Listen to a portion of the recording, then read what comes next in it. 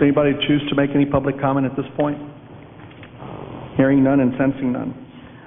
Presentation and/or resolution items. Presentation by the Computer Center on preparing paperless agendas.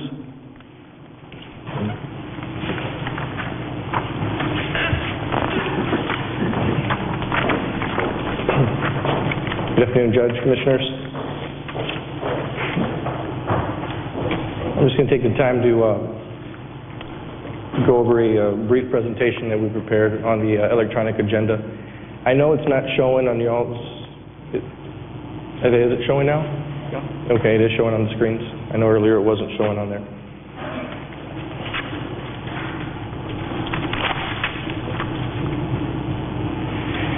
Kind of titled it here, Electronic Agenda for Cameron County. Some of the goals we set forth will go ahead and to reduce the use of paper and of course reduce the cost. We also want to reduce time that we spend in creating the agenda. We want to take it to an automated process. We want to incorporate new technology, and we want to eliminate the time it takes for travel by switching it to an electronic delivery, and of course increase the accessibility of the agenda information. Some of the information that we looked at, that we've been researching, there are many software programs out there. As you can see, the two that we've kind of narrowed it down to, which are the most, that we've kind of seen would be the most user-friendly, would be the Quick Agenda. The Quick Agenda is currently actually being used by Hidalgo County. So I wanted to show that that's what one of our neighboring counties is using. Novus Agenda is another one that also kind of stood out. It's also pretty user-friendly. And of course, there are other various software packages that are also being used. Right now, Joe, the Computer Center Supervisor, is at the IT conference in Austin, and he has touched base with me, and he is gathering more information on other programs for electrical agendas. Something to take into consideration in moving forward with an electronic agenda would be the hardware and the software. In having an electronic agenda, it will require the use of a scanner. My recommendation would be that some of the departments either acquire a scanner or get one centralized scanner for the use of an electronic agenda in basically scanning any attachments to the agenda form and submitting it in an electronic fashion. The other thing would be that we must be able to scan everything into one acceptable format. My recommendation would be a PDF format. And by using the PDF format, it allows us to actually bookmark and to use it as a quick reference and using Adobe Reader.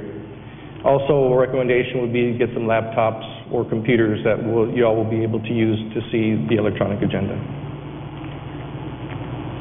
We've taken into consideration actually purchasing versus actually building some software. If we purchase the program, of course it will allow for a quicker incorporation. We'll be able to use it as ready to go. Ready to use, we shouldn't have any problems with it. However, if we do purchase a program, we might not be able to modify the current program. In other words, we're not going to be able to use what we're currently using, what y'all were currently seeing as far as the agenda form. That might change a little bit. So we're kind of shying away from that and trying to actually create something on our own, incorporate a few ideas, and hopefully we can modify that to where we can actually create something. If we do create something, it will take some commitment from our IT staff. We will have to assign someone specifically to that project to where they can detail it and design it. There is a cost analysis that I put together. If we do the initial cost, if we purchase the software, we're looking at probably about $30,000. That's including software license and a new server that we'll need to run the existing program. We'll also have the recurring annual maintenance fees. Again, some departments will have unexpected purchases, for example, a scanner or upgrading. Some departments currently have copy machines that have the scanning capability. They just need to enable that.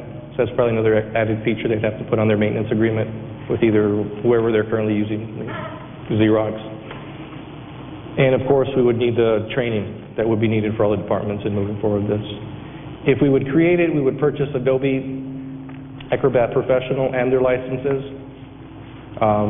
We would also, of course, spend some time in customizing it, and just like the other one, if we purchase it, we would have the unexpected costs for scanners and equipment or upgrades, and of course the training that would be needed for the departments. I was going to show a quick little demo that we had from Agenda Quick. I'm going to skip over that. My recommendations to the court in order to keep the cost down and to meet our desired goals is to scan and organize into an agenda as a working process, as a working document. So the person that would be in charge of actually working with the agenda, they would keep an open file and receive these files electronically as they would come in, download them into the Adobe Reader or the Adobe Professional, and keep working them as they come in. We would use Adobe Professional to create an agenda binder. The binder would actually keep track of all the incoming documents and put them in order for that person to use. We would keep the current format, which is PDF. As the items are added, supplemental information can be attached to them, which is fairly easy. Another recommendation would be to have paper copies routed as normal. That way we would have an original copy, but instead of making copies like we currently do, we would reduce the amount of copies to just one. And of course, we would need to provide the adequate training to all the departments. We would want to create a standard operating procedure as far as distributing it to everyone and following those procedures into the agenda. So hopefully there won't be any problems, but it'll take some time for everybody to get used to the process. And that was it of the presentation. But if anyone has any questions, please. Are there any issues with the county clerk's office in regards to electronic agendas? Not that I'm aware of, and I haven't really touched base. I haven't gone that far yet, Commissioner, to meet either with Joe or Ede in reference to that. As far as having the original paper signed and stamped, that's kind of why we wanted to keep that process the same, as far as not having any conflicts with the county clerk's office.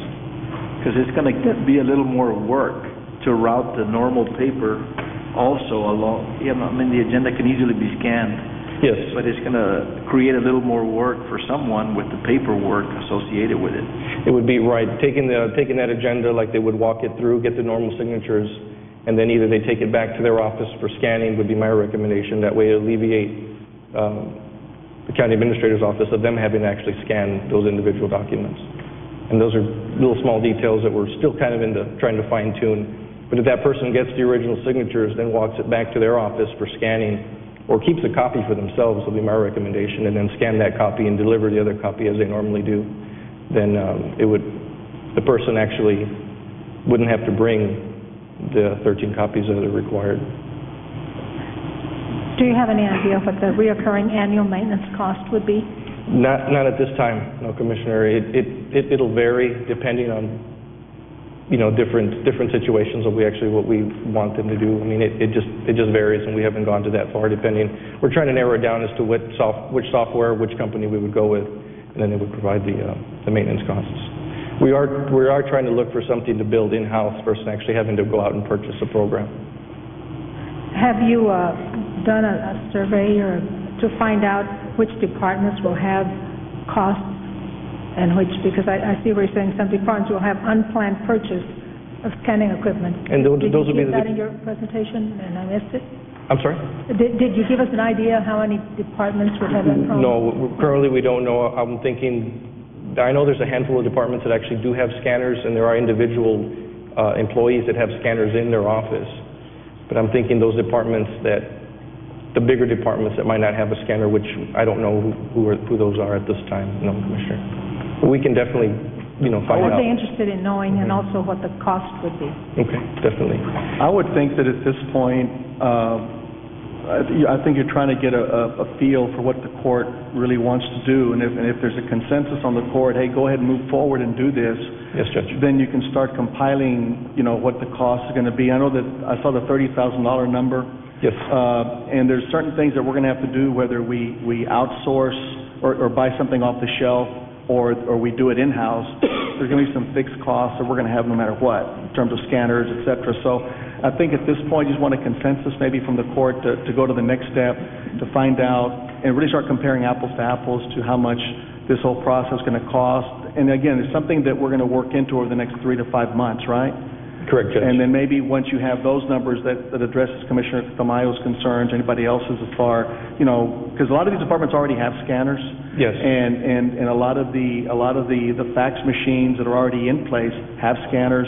Yes. A lot of our copy machines already have scanning capabilities. So, Right. but I think you need to go back and inventory, with the district clerk, county clerk, all our major departments, health department, jail, et cetera, Right. and see which ones they have. I think you're going to find that most of the departments that we have already probably have some kind of scanning capability.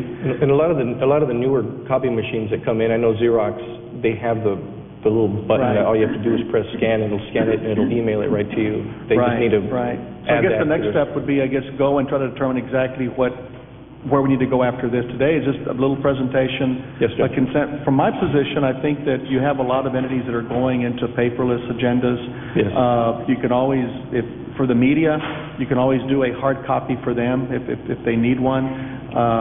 Correct. And, I guess we're going to have to go parallel agendas for a while, something that's on our laptop and also with a hard copy, it's parallel systems until we We'll try get to the make it hang a of smooth transition for Real everyone. smooth. Yes. So I think, let me hear a motion to acknowledge his report, and I So guess moved. as a consensus would be just to Second. continue forward in studying this issue. Yes, Okay? Judge, absolutely. Moved by Commissioner Tamayo, second by Commissioner Benavides. Any further discussion? I just wanted to say that I appreciate your work on this. I know some of us have been talking about this for at least 5 years, and trying to get away from wasting all the paper we waste and cutting down all the trees we cut down in order to provide the agendas. This, to me, is really the way we ought to be going, and I think we can be much more efficient this way. I think I did read a study, and it's by the Independent School District, Katy Independent School District up by Houston, and their estimated costs are saving, I think, close to $6,000 in just paper alone on just by going to an electronic agenda. I mean, it's just, it's a significant amount of money, but it is an actual cost savings. I would just ask that you also look at the, if we're looking at moving into this direction, that in the process of doing this, even utilizing the scanners, is there a way that we can electronically signature capture Yes. to the program Yes. without a scanner? Yes. Okay, so, why are we going to the scanner? It's kind of like we're doing another step that we might not need to do. Well, the only reason for the scanner is if we're going to we can do the actual agenda format electronically. And I know the city of Brownsville, we did visit with them last week, and they showed us their process, and they do everything over the intranet, which is a tool, that we're trying to develop here locally. We can create the format on a the agenda form on a web-based program to where it can be generated electronically and It emailed. would seem that would be the direction that we need to go, instead of like introducing another layer of technology with the scan. The scanners work great, Right. but you We don't don't need use them that often. And there are those documents that do come in if we need to attach a contract. If we don't have it personally electronically, Probably for the backup. a backup, we would scan that document in Right. and attach it as a supplement. That would be the only reason for a scanner. Yeah. I know nowadays, everybody's sending contracts back and forth electronically, but if the court would require an actual document or a contract with signatures, But most of the time, those have been digitalized and you can just And you can email sign them. them, Because yes. most of the documents that we get are emailed documents. Yes. Already. right, So it would be an easy attachment to that. right. And we can definitely streamline the process and make it as cost efficient as possible. But the only thing for the scanner would be if we would need to attach a supplement or a document to there that is not electronically. That would be the only That reason. would be scanned in. And it would be scanned in and emailed as an attachment. So the county clerk's office already has electronic filing? There is one of the programs that we have here, the Quick Agenda and the Novus, they both actually integrate that part of the process. So I don't believe they actually have electronic agenda, and not at the moment. but yet a lawyer can file a lawsuit electronically now. Yes. I mean, so it's not any different. The But I process think, is... isn't that in the district clerk's office though? I'm sorry, That's Commissioner? part of the district clerk's office function, though? I don't know how the lawyers deal with the filings in the county clerk's office as far as civil documents or anything like that. Yeah, but I'm saying that the process, is in place. That's why sometimes some of these off-the-shelf programs already have all the built-in components, Right. built. Which the two that we were looking at actually do have that, where it incorporates the routing, the workflow Yeah. process, and it shoots out the, what I can do is I can email you all a link with a demo, Keep us- and it Yeah. really kind of sheds some light on some of these. The only thing would be the cost associated with these packages. It's going to cost one way or another, because you're going to have staff working on the program. Sure. Yeah, that's, Absolutely. you can't get around it. Yeah. Any further discussion? All those in favor signify by saying aye. Aye. Any opposed? Item carries. Item 3, consideration approval of resolution appointing a county representative to the Public Power Pool and Technical Committee member. Pete, I think that we decided it was Commissioner Tamayo that's on there? No. Or, Aren't you on there already? No, I had been getting mail for Valencia, Commissioner Valencia, from these people, and when I got it, it was, said, well, it's the not- last one was Commissioner Valdez. No, Yeah. Valencia. I never got any address to Valdez. It was Valencia, and I thought, well, it's not addressed to me, I'm not going to open it, so I called Mark Yates at the time, he was with us, and he said, well, he said, oh, that has to be corrected, and he said, just send all those letters to the judge's office. So I sent them to the judge's office. I had no idea what it was. Well, it wasn't me.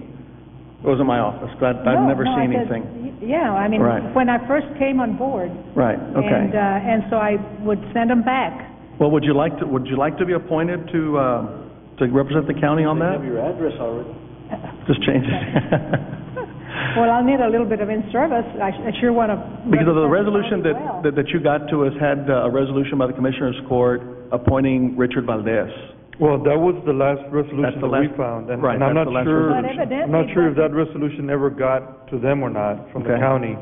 I know the county passed it and signed it and everything, but if the address wasn't changed, then maybe it never got to them. But what this is the county belongs to this power pool, and I'm not sure the number of facilities that we have under this pool.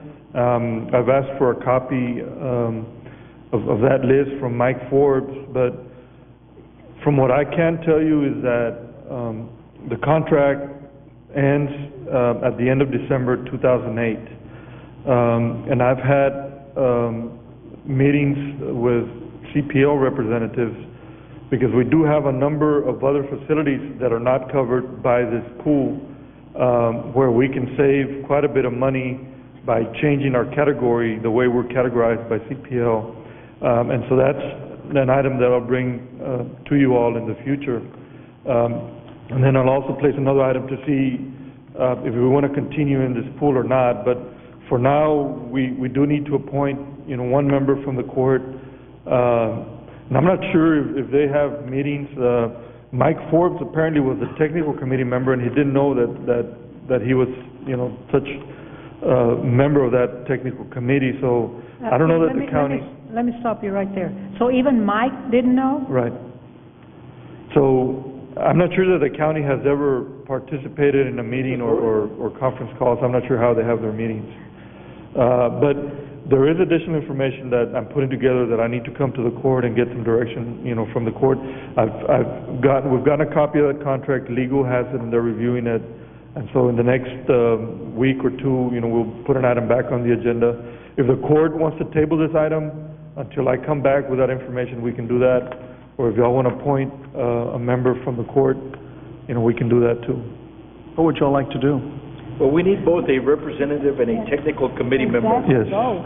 The representative sounds like- appoints a technical committee member, if I Even Mike understand this didn't know. correctly, having looked into it. So if we appoint Commissioner Tamayo as representative, then she appoints a technical committee member, which Mike Forbes has been in the past, although he wasn't aware of it. Obviously, there's not a lot of communication with the technical committee member or with anyone. Well, I can tell you that no mail was ever received addressed to Commissioner Valdez. It was all addressed to Valencia. Commissioner Valencia. So either they weren't keeping up with what was happening, or this court never let them know? I had no idea. Commissioner, would you like to serve on that committee and then appoint somebody to the technical committee? Would you like to do that? Or do you want to think about it for a week? What would be the, I want some information. I think it was an annual, if I remember correctly, when we voted on this years ago, it was an annual meeting in Galveston, once a year, you know, that the representative would go to. Well, I'll tell you what, why don't we do this? Why don't we table it for a week and try to get a little bit more information as to how many meetings there actually are, what is it, and then give her, I want to know what benefit the county will get from it, because I don't want to serve on a board just to serve on a board. Yeah, well, he's going to do that. Well, the benefit we get is we're in a pool to buy energy at a lower cost. We had a presentation brought to Commissioner's Court, and the presentation was a public power pool.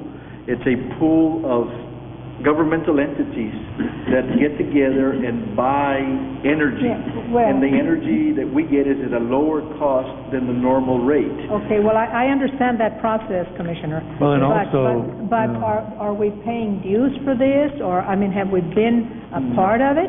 No. Yeah, we have been a part of it since I've been on the commission. Also, what we're seeing in the market out there is sometimes the other providers are able to be more competitive than perhaps they were at one time shortly after deregulation. And now they're being more competitive in some cases than the public power pool is.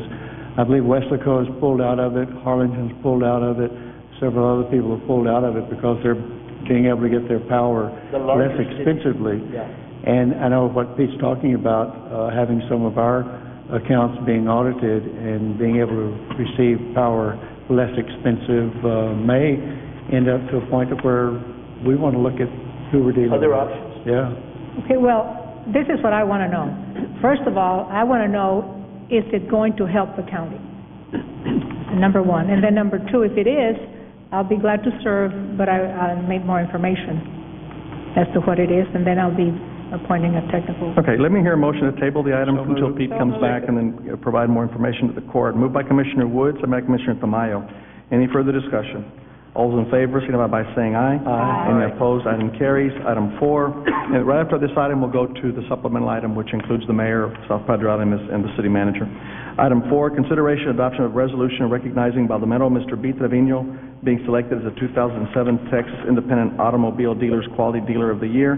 This item was submitted by Mr. Azaguirre. There's a resolution, I think, in your packet. If not, Alice is working on the one that we can sign if the court deems it proper to give him this resolution.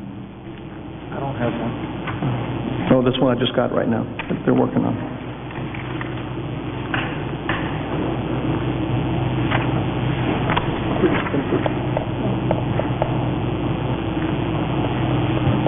Can we pass it around so I can read it?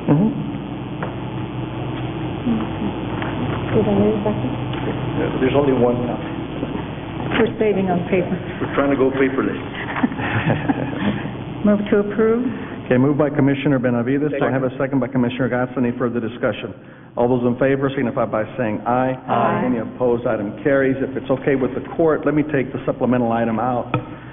Discussion and possible action regarding the early voting polling locations for the Democratic primary and Republican primary elections of March 4th, 2008, and setting compensation rates. As you all know, the court approved the locations last week, last Tuesday. Pete, this was placed on the agenda, and somebody asked you to place it back on the agenda for further discussion? Right. Commissioner Benavides called me on Friday with, apparently she had gotten some calls from the town of South Padre Island, and the mayor and city manager are here. So I did a supplemental agenda item so the court would have the opportunity to discuss the item and I guess hear from the mayor from South Padre Island. Can we hear from Roger? Yeah. Do we want to hear from Roger first, or Mayor, do you want to do your plea? Roger? Because I think what happened last week, if I recall, and correct me if I'm wrong, but the island was an original early voting location last week, and then it was removed, and then it was replaced with the Brownie Park location. Is that in essence what happened, or tell me different? Yes, when I brought the... You sound better. Commissioners, thank you. Thank you very much. Yeah, when I brought the list of early voting locations for approval by Commissioners Court, the South Padre Island location was one of the sites that was on that list. At that time, when Commissioners Court entertained the setting of the locations for early voting, South Padre Island was omitted then from the list, and the Brownie Park, or the community center at Brownie Park Road, or Brownie Road, was placed in there. All right, so now we're back. May I ask a question, Roger? That the term of that location was for the full term of early voting, right? It was for a 1 week. It was a 1 week location. 1 week location? Yes, sir. Only, Yes, not sir. the full term? Correct. Mayor? Judge, I'm really going to let Dewey address this, but I did want to comment that I thought this had come up a year or two ago, basically the same thing had happened, and we had requested that we have early voting on the island for these kinds of elections, and we were told in words, and I don't want to put words in his mouth, so if I'm wrong, he can correct me, that, there was a cost factor, I believe, and also being able to find the judges in order to work it. And if I recall correctly, the town was prepared to do both and supply both if we needed to. So that's kind of what I recall, and so I was kind of surprised when this happened this last time around. But Dewey is the one that directly addressed it, so I thought I would let him address the issue with you. All right. Mr. Caldwell, how are you? Hi, Judge, Commissioners. Thanks for having us here and putting this on the agenda. Like the mayor, I too understood from conversations with Mr. Ortiz and others some time back that we were going to see early voting on the island, and we perceived this as a follow-through of that perceived promise. We were quite disappointed in the cancellation of that. We had a lot of folks on the island who have spoken with me over the last year or so in anticipation of this being the case. I gave a call to Mr. Ortiz, who was kind enough to speak with me about it, and explained that indeed the situation had changed at the behest of the court, and consequently I asked him to please see if he could get that reconsidered, and assured him that the folks on the island were very much desirous of having the early voting in our location, particularly with our new facility that we have, and that the town would certainly be willing to share in the cost of that issue if that was a problem. And I then followed up with a call to the good commissioner there, Ms. Benavides, and she spoke with me about the matter, and I explained much the same thing to her. It means a lot to the folks on the island. There are reasons why this is important to them. The folks there, many of the folks that we have on the island are senior citizens. Many of them don't know their way around, particularly off the island. They are part-time residents. I should say part-time residents. They're certainly residents who are qualified to vote, and they're spending anywhere from 6 to 8 months on the island and perhaps go back to their former residence elsewhere. But they really appreciate having the opportunity to have it there. It's much more convenient for them, and they have really adamantly hoped that this would be the case for a long, long time. That's not to say that our long-term residents, long-term permanent residents, don't feel much the same way. And so we would certainly ask that you all reconsider this, particularly in light of what we're able to do to assist if money is the issue. I support having a location on the island, but let me ask Roger, what are the logistically, what is it, are we still within the time frame to be able to add the island, or let's say eliminate another spot and add the island, or just add the island altogether? Can we do that in terms of getting permission? There's things that need to be done, yes, and permission would be from the Department of Justice. But do we have time right now? We could ask the Department of Justice to expedite it, and what I can do is call it in, or fax it in, and try to see if I can get that done. There's paperwork that needs to be done in our office, and we would certainly abide by the Commissioner's wishes, as I have placed in the memo to Commissioner Benavides. We'll do it. It's going to be pretty hard on us, but if it has to be done, we'll do it. I've got no problem with that. We need some discussion here. I have some questions. First of all, is it legal to do this? Is there anything illegal about it? To have a city pay for the site? I don't know, I'm not a lawyer, so I'm asking Okay, that question. I can't address that. So I'll direct it to our legal counsel. That's something that I would have to look at, but off the cuff, it doesn't seem like it would be legal, because under the Interlocal Act, as long as it's something that the county has the power to do and the city has the power to do, then we can work together to make an arrangement. Okay, my other comment is this. Do we now need, in order to be fair countywide, let other municipalities find out? Because I know I've gotten a lot of calls from Santa Rosa, for instance, that we don't have early voting place in Santa Rosa. They're concerned, and of course there's other communities that are not cities, for instance, Arroyo City. Those people are going to have to drive about 40 miles in order to come to an early voting place. So I think this is this going to set a precedent that communities can do this? I think this is something we need to think about. Okay, Commissioner, and I agree with you that having an early voting place for people to drive so far, it's not feasible for the voter. But we certainly have a voting location for anybody in the county within 25 miles. The code specifies that we must have something within a 25-mile limit for somebody to go and vote. But that's early vote. That's for early vote. For election day, it's a different story. Right. We've got that's different, entirely different. But we do have a location for anybody to go within a 25-mile. I mean, much less than that, but 25 miles is what the code requires. Well, I think that the issue here is that we had it there, and it had been that location on the island.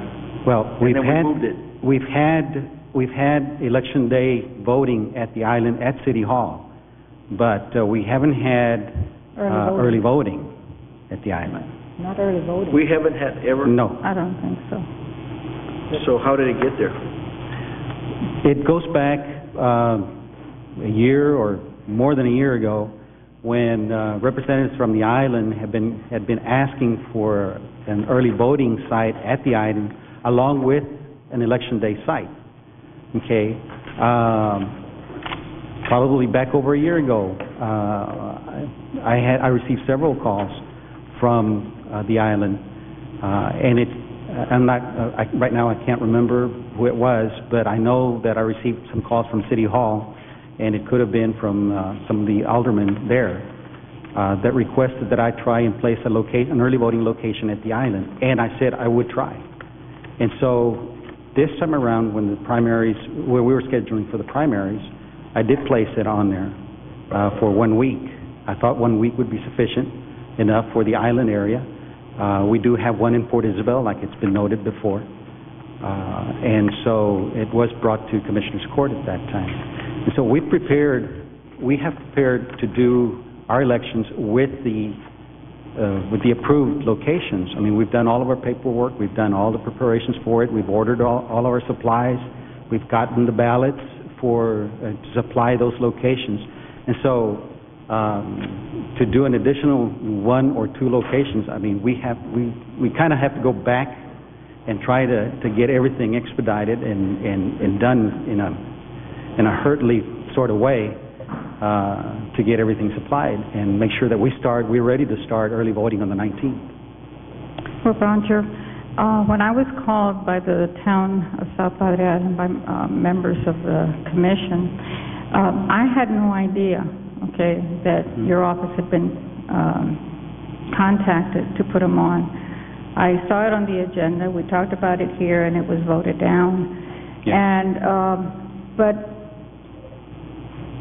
I think that the whole idea is to allow every citizen to be able to vote. And I realize that the precedent that would be set here would be to a disadvantage for some of the other communities that probably would not be able to fund their own voting precincts. But maybe in the future, I mean, I'm in favor of it.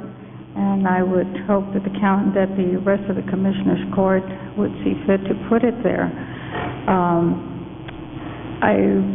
I think it's time we start making these voting sites available at every possible place that the county can do so to encourage voter turnout. And so with that, I'll leave it to the Commission. Why can't we just reverse the action that we took last week and just put it back the way it was originally? Because didn't we, last week, we eliminated the island? And That was a couple of weeks ago. I think it was earlier in January. 2 weeks ago, where we eliminated the island and then put another one. Why can't we just reverse that action? If the court wishes, eliminate the Brownie Park location and put it back at South Padre Island the way it was originally presented by you. Well, I can see us doing the island, but I certainly don't feel like we ought to be eliminating the one at Exactly. Park No, and Browning, because that's an area that is really isolated. People don't have the ability to get out and travel to vote, and it's a large population in that area. It serves, several precincts. If the city of South Padre Island wants to volunteer to donate money to help defray the cost of this facility there for early voting, that's something maybe we ought to look at, but But we need to look at it today. I'm not in favor of that. Do something today. I certainly would not want to replace anyone, and I want to make that perfectly clear. I certainly don't want to knock anyone out. They knocked you out. Well, I understand that, but I also think that it's very important, like the Commissioner said, that people have the opportunity to vote. If people in Santa Rosa are having to drive 10, 15 miles or whatever it is to early vote, personally, I don't think that should be the case. So, for this particular election, I would suggest the court consider leaving Brownie Park. Brownie Park. Leaving that one and seeing if we can't get early voting on South Padre Island.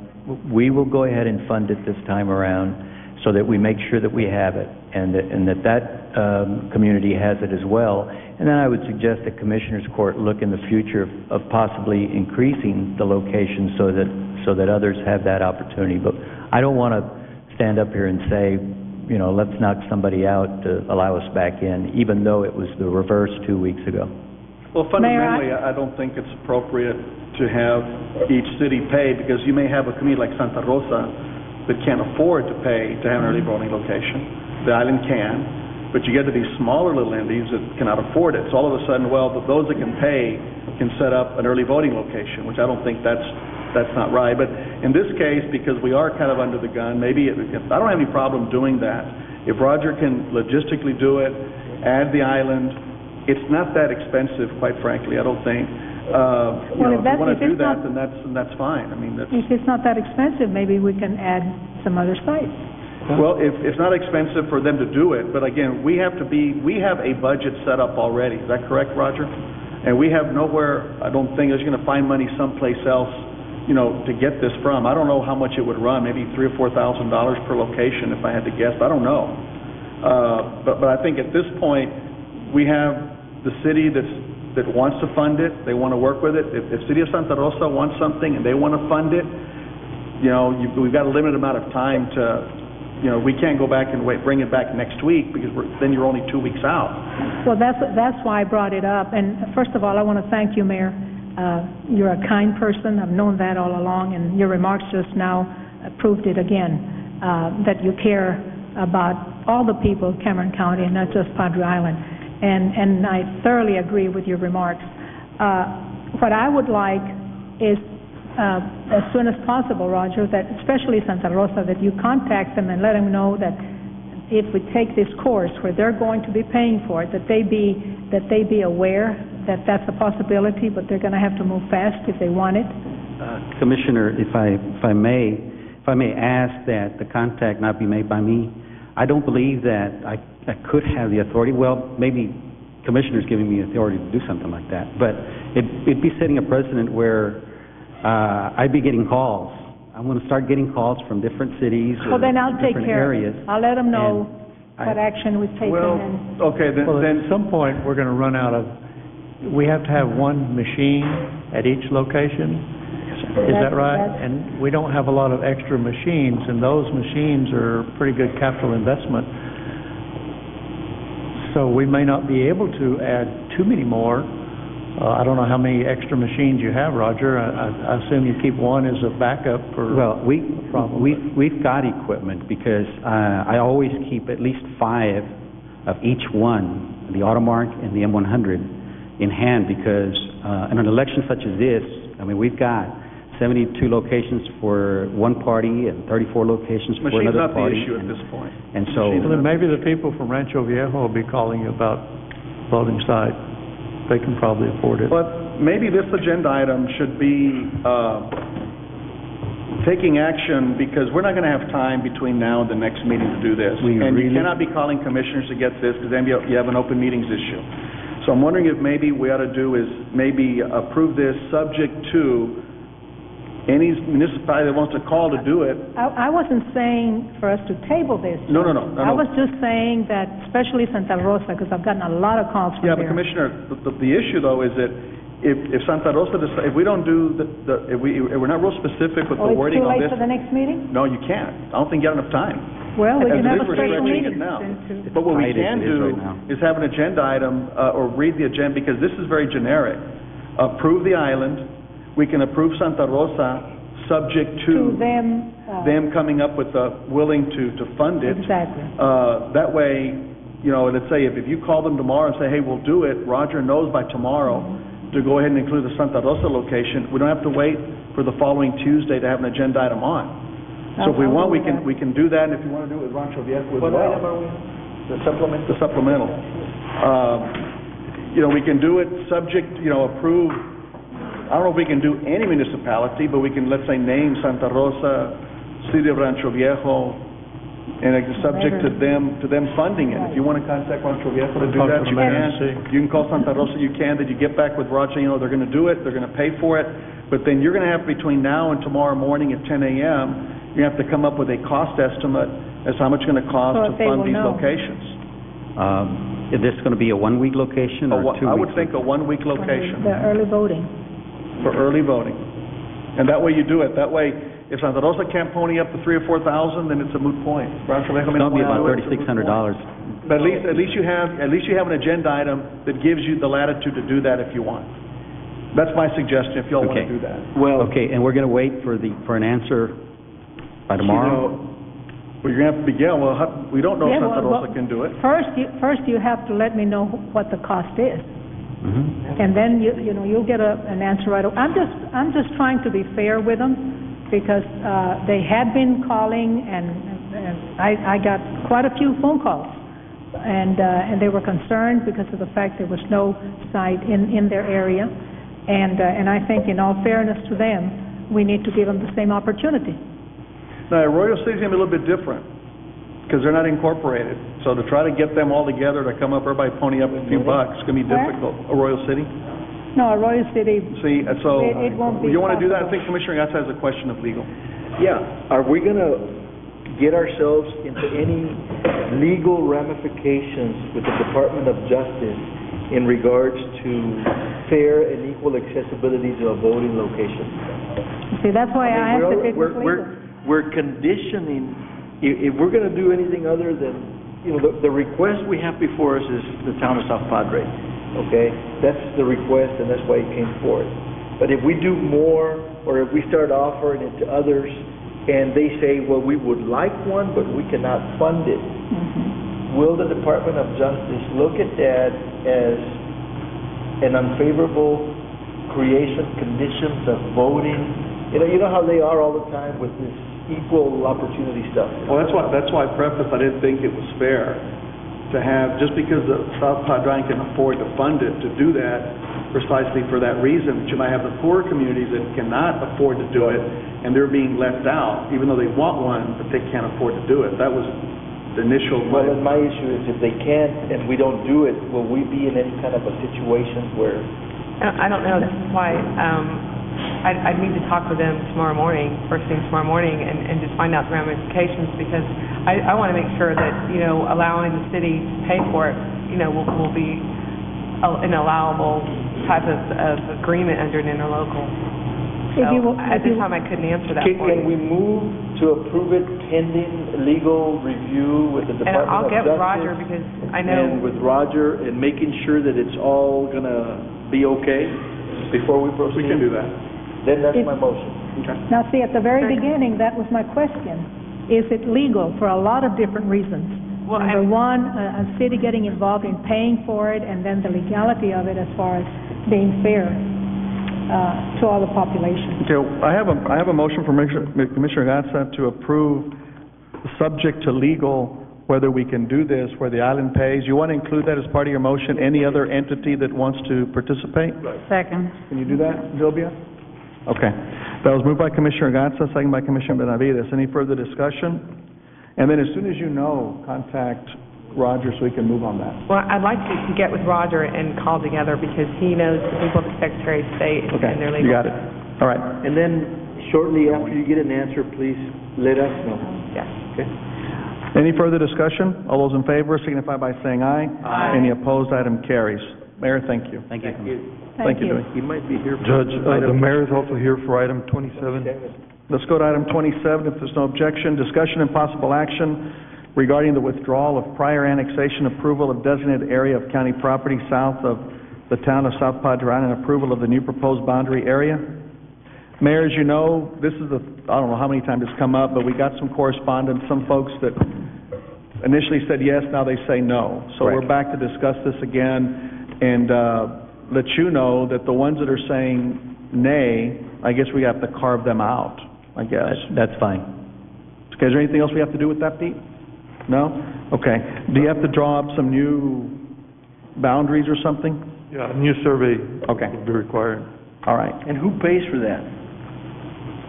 The city of South Padre Right, Island. yes. They hired a surveyor to do the initial survey, then the amended survey, and I guess now they would amend it again. The only thing I'm concerned about, but I mean, we'll obviously do it subject to that, is I'm a little concerned on making sure that the properties match up, connect, but I mean, that's just something that, You can work that out. I mean, we'll Okay. just deal with it at the time that it happens. I think it will, but that's my only concern. Other than that, we're ready to go, and we can get them to redo it and move on. Okay, do I hear a motion to approve the withdrawal of the entities that, I guess, from the annexation, and then instruct Pete to get together with the mayor and his survey crew to redo the lines of Right, and then those their entities? attorney would also draw up the petition. Okay. Do I hear a motion by Commissioner Benavides? Do I have a Second. second by Commissioner Tamayo? Any further discussion? Question. Is every entity or business that is in the described area of the annexation included in our backup here? Or everybody was contacted. Now, they might have not responded, but was everybody contacted? Well, because everybody was contacted initially, and some of the people that I see here saying they do not support it were all at a meeting. I think Commissioner Benavides was at the meeting too, and they all supported this. And now we have requests to non-support. Right. Does that We've make any gone, sense to me? we've gone back and forth, and you're right. Initially, we got letters of support from, I think, most of the ones that are in here. Then we had a meeting.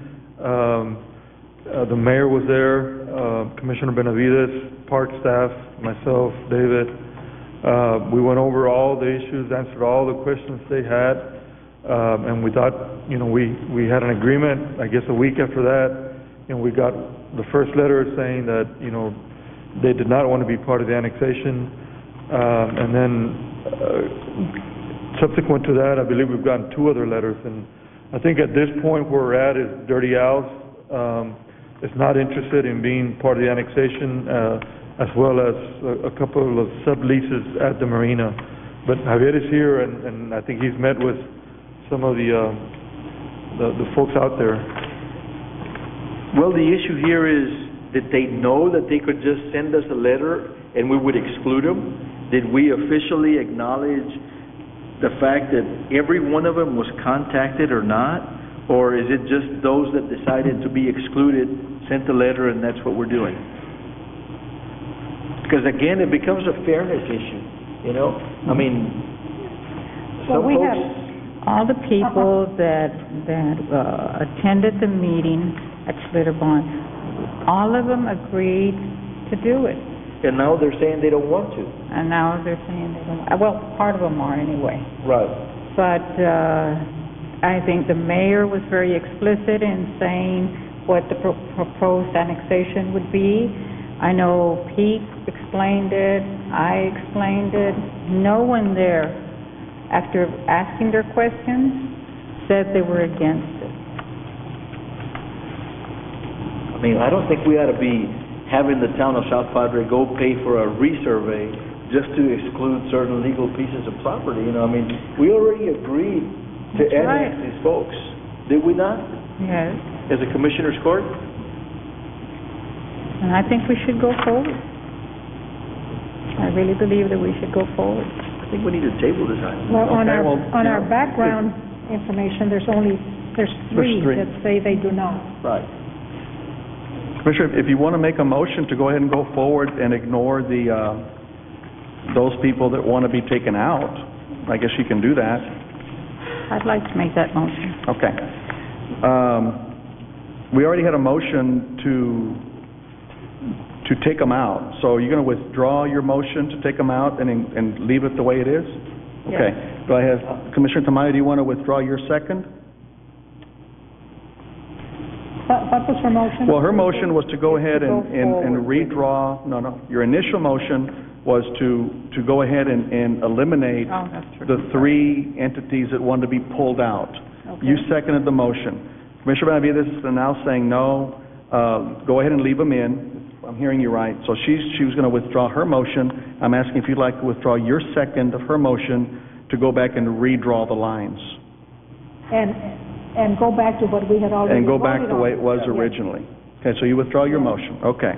So now, Commissioner Benavides, you're going to go ahead and make a motion to basically leave it the way it is and not, just so we understand. Judge. Yes. If I recall correctly, when we came back to discuss the Dirty Al's situation, if I recall correctly, the action from the court was that that was contingent upon getting a That's letter correct. That is correct. of support from Dirty Al's. So since we did not, then I would say that's something that legal needs to interpret, but I would say that then that action is void because we didn't get a letter of support. We got a letter saying that they do not wish to be Well, annexed. that's right. The initial action was we needed to get it in writing, those people that did not want to be included. Okay? Dirty Al specifically. Dirty Al's was the only one, but then Right. subsequent to that, others have come on board Right. later too, Three more. okay? Yeah, I understand that. But I don't have anything from Dirty Al's in this packet. No, I think that No, was, that was that was before. previously. That was That way was- back. Yeah, but it still wasn't included in here as a request to be... I think that is the only one Not in that this one, but it wasn't the past. Initially that said no. initially said no. Right. So is Dirty Al's in or out? Well, we're good for... He would have to be out, They're out because they I sent a think letter out. saying that they do not want to be annexed. and that's how we voted. So then they'll get, Table it. Well, there's already a motion on the floor. So, okay, so then, Pete, let me understand, if I understand you correctly, we really haven't made a final decision on any annexation because we were waiting on Dirty Al? No. Because if we The made a court- final decision on annexation, I don't think we have the authority to de-annex. That's a whole different can of worms. No, the court approved a survey that included the Sea Ranch, the restaurant, the marina, Schlitterbaum, and it did not include Dirty Al's. Correct. That's what we... The court took action on that, and we're fine on that. Okay. Subsequent to that, the court took action on Dirty Al's contingent upon us getting a letter of support from Dirty Al's. We did not get that letter. We got a letter saying they do not want to be part. So what I'm saying is that part, my opinion, is void. The other action the court took, that's done. What we've approved already annexes everything except Dirty Al's. Is that right? If, What we've already approved in the past annexes everything except Dirty Al's. that is correct. So if the court does not take action, then that action's already been taken by the court. So what I'm saying is that I don't think we have the authority to de-annex I don't know if some of these that wrote letters not wanting to be in there, which already are in there, I don't think we have the authority to de-annex them. Well, Commissioner, you're not de-annexing. What you're doing is, you haven't signed, the county judge has not signed the petition yet. So what action you Whether took he was just signed it or not, approving. we voted for it. We voted for it and approved it. But it has to be a petition submitted by the county asking to be annexed, and we have not done that. The county judge has not signed that petition yet. We should have signed it after we voted on it. Well, it wasn't prepared yet by the attorneys for South Pedro How many months ago Island. has that been? No, we just received that, maybe about 3 weeks ago. How long ago did we vote on it? Oh, I don't know. I don't remember. Last year, long time ago. Yeah, but we can't control what they send us or what they don't I send us. understand that, but we've already made the action when we did it. And everyone was annexed at that time. Well, Anyway, then it shouldn't be apparently we're allowed. going that direction now anyway. Yeah. Is that right? And the only one left out is Dirty Al. That's correct. Okay. So should we table this item, legal? You want to table it? You can table it if you want, but the action that you took, the last action that you took was you agreed to give permission to annex the area except for Dirty Owl.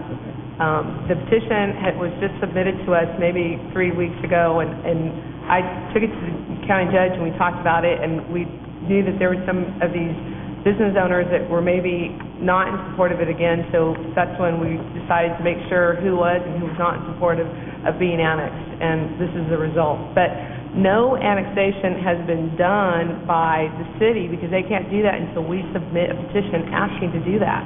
We have not done that yet. Yeah, but John says We've already acted on correctly it, though. that we acted as a commissioner's court in approving everything except Dirty L's. Right. That's correct. That's what we correct. should move forward Forward from there on. You sign that thing or bring it to me and I'll sign it. Someone needs to sign it. Should have been here a long time ago. Simple. It's just done. Move to approve. So we need to, But my we concern really is, don't need an action on this. my concern is how could we cloudy things up so much by including all these people that now want to be annexed on an agenda item? That's my concern. that do not want to be annexed. I know, that already Some are were. saying yes. Yeah, but some were saying no, that were already part of the annexation process before and already been approved by this court. And I don't think we have the authority to de-annex anyone. And I think their concern was at this meeting that they would be ensured that all regulations as far as ordinances, that they would still stay within the county Yeah, there regulations. were, two basic issues that came up. One was the signage, and number two was health inspections.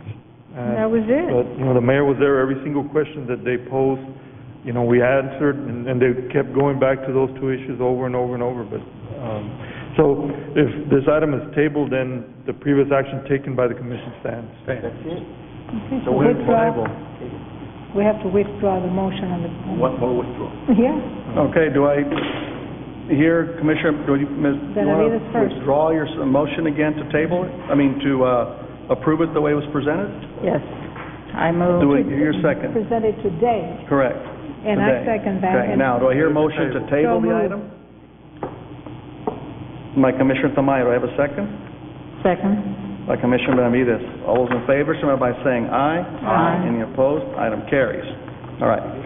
We are where So we now- were. But. We have are to- where we were. But we have to take the next step. No, that's it. The next step is that the judge needs to sign the That's- petition. That's the step I'm talking about. Should have been signed months ago. All right. I want to thank you very much. Thank you, Mayor. Thank you, Mayor. I do want to make one more comment. Let me tell you that the reason that it wasn't signed was because these things were still pending. Right. Okay? No, and I understand Not that. because I could sign it as a matter, but Right. they were still pending, and I still think there's some things pending. I think when we talked about it, we gave the property owners the opportunity to bail out or in. Well, how they got the message or didn't, but kind of we got 3 letters here that they did not want to do it, and now they're in it. Well, part of the confusion was that Dirty Al's has flip-flopped several times. They wrote a letter saying they agreed. We came back to you and said, here's a letter saying they agreed. Right. Then the meeting came up that we all had to attend because suddenly some people got cold feet. Then we left that meeting, everybody But was let me ask fine. you, but who contacted the 3 that we got letters from saying they didn't want to be annexed? How did they know to write us something that they didn't want to be annexed, other than Dirty Al's. I mean, I didn't have any contact with anybody out there. So so they just took it upon themselves to write us and say, hey, we don't want to be annexed. So I don't know. Okay, Commissioner, I'm sorry. Just one quick comment. I'd like to publicly congratulate the mayor and his council and his city administration. I was at the ribbon cutting this morning of a beautiful building on the town of South Padre. I thought we were high-tech here. They're high-tech over there. Well, but you have a lot of history behind you. Yes, yes. But you're making history there. Well. And, they have a beautiful building, very, very user-friendly building, and I would encourage everyone here to drop by, not into the left side of the entrance of the building, that's where they book you, but the rest of the building. Thank you very much for being there. Thank you, Mayor, and congratulations on your facility. Consent items and travel items. Are there any items any member of the court wish to take out and discuss separately? 13. Yes. 13. Item 13. 15 and 16. Item 15 and 16. Item 19. Judge, could you include number 30 under consent, please? And include item 30 as part of the consent. 19, did you pull out 19? I pulled out 19. Anything on travel? Include 30 in consent. Include 30 in consent. Do I hear a motion to approve all those items with the exception of those that I mentioned? So moved. Moved by Commissioner Tamayo, second by Commissioner Benavides. All those in favor, signify by saying aye. Aye. Any opposed? Item carries. Item 13, consideration and authorization to exempt from the County Purchasing Act the contract for the transportation of deceased bodies to the morgue for autopsy, specifically the requirements of VTCA Code Section 262.023 pursuant to the authority granted in Section 562.024A and 2. Commissioner Tamayo, that was yours. Yes, Judge. When I was reviewing the agenda, I couldn't clarify exactly what we were trying to do here.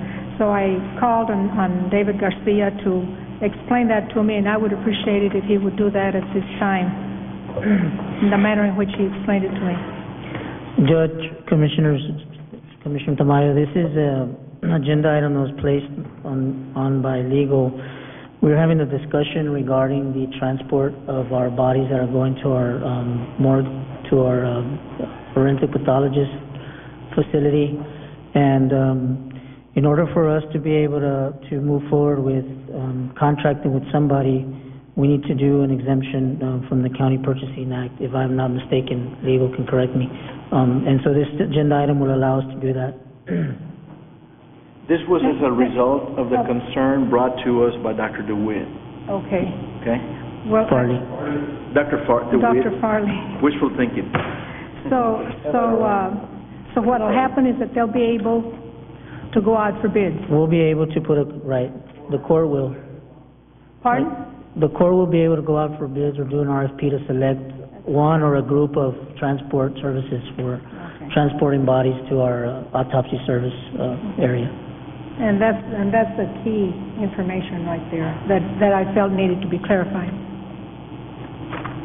Staff can negotiate directly with provider or issue an RFP, right? That's right, sir. Either or. What staff would that be? That would be you all in legal. Or whoever you designate.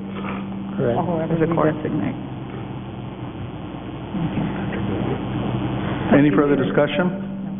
Judge, Commissioners, I think you have some funeral home owners that would like to make some statements. I'm sorry? There's some There's some funeral directors Owners of here funeral that homes. Oh, I thought, may okay. want to say something. Well, let me hear a motion and a second. Moved by Commissioner Gatsa, second by Commissioner Tamayo. Discussion. Is this something that y'all are okay with? Yes?